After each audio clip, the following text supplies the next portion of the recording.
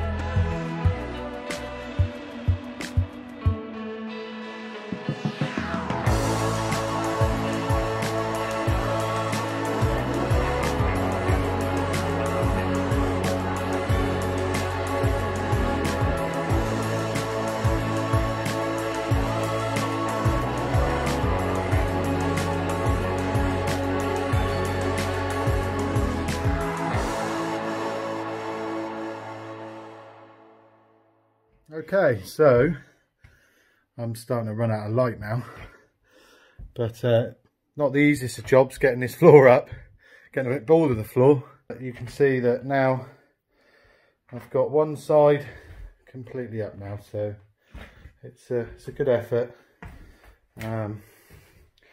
Basically all this framework is in pretty good nick, to be fair.